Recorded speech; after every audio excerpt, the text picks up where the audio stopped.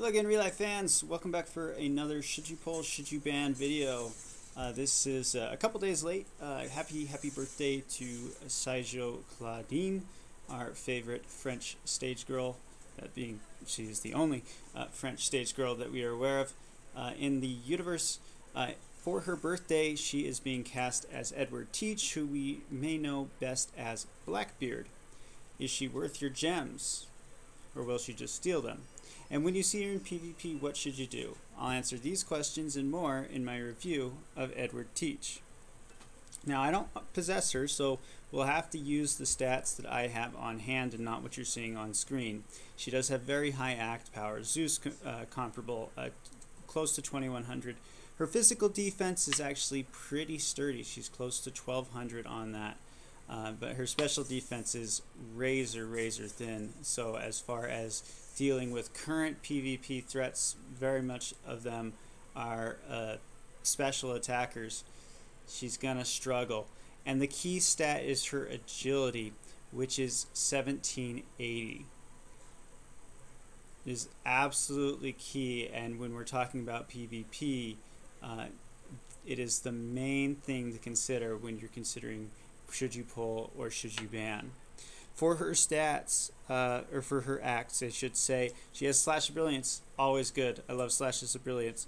Target acquired is cool name, 2 AP and auto 3 AP. Auto marks the front 3. This is, in my opinion, just a direct upgrade over Red Riding Hood.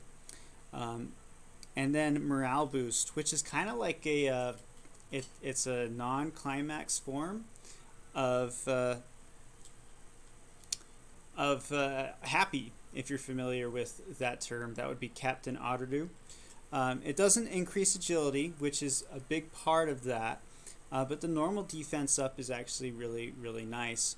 It's 20% increased to all of those, act power, dexterity, and to normal defense. So very nice, probably the best part of her kit. When we're talking about her climax act, she deals high damage to 3 enemies with the lowest HP. So not the front 3, you can't anticipate it as well as like with the Snow White counter heal. But the huge downside is it's 6 attacks, or 6 hits.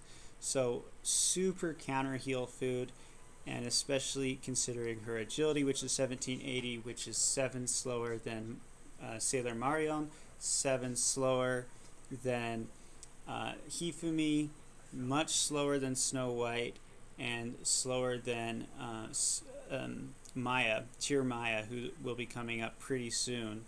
So her counter heal is less applicable.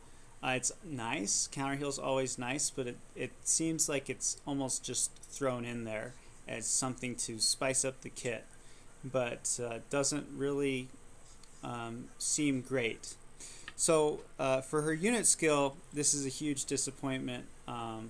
It is not a mid-row skill, which is really affects her stock. Her auto skills are pretty nice. It fits her character. Fortitude is freaking great, and then she deals extra damage. So nice. That's really nice. So should you see her? Let's start with should you pull. Sorry, Claudine fans, unless you really love her, then you pull. But if you don't, I wouldn't even do the 3 steps for her birthday banner on this one. She is pretty disappointing. She doesn't fit well into the current meta. She's not great even in the Cosmos Triangle PvP we're in right now. Her counter heal is not useful.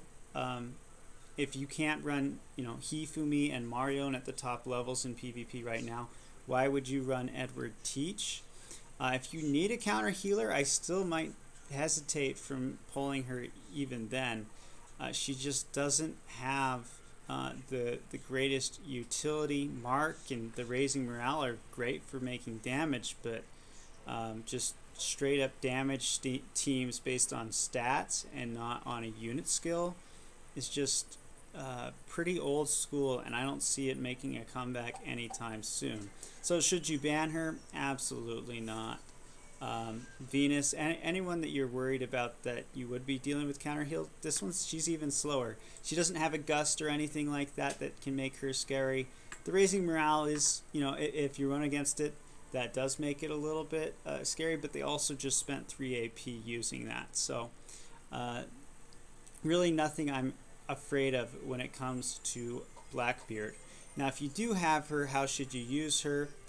I would probably use her as a late game climax. The counter heal again is really not something I'm looking to use, because if you go up against someone with counter heal, those 6 hits are more of a liability than the counter heal is a boost to your team. So I probably consider running permanent perfect aim, and then she targets the 3 lowest HP percentage enemies, so she can help with cleanup after the first final act. So like just to make that clear, permanent perfect aim or maybe permanent agility on her, so that in case of any ties you do have the advantage. But yeah, I would not anticipate running her with a ton of brilliance, because the 6 hits are just so rough to deal with, and she's too slow for a counter healer. If you have any additional questions, please put them in the comments below. I apologize if I kind of stumbled over some things. I'm doing this in one take because I failed to get a video out yesterday, so why not get 2 videos out? Anyway, hit like, hit subscribe. Good luck in your reviews. Good luck in your polls. I will see you later. Thank you very much.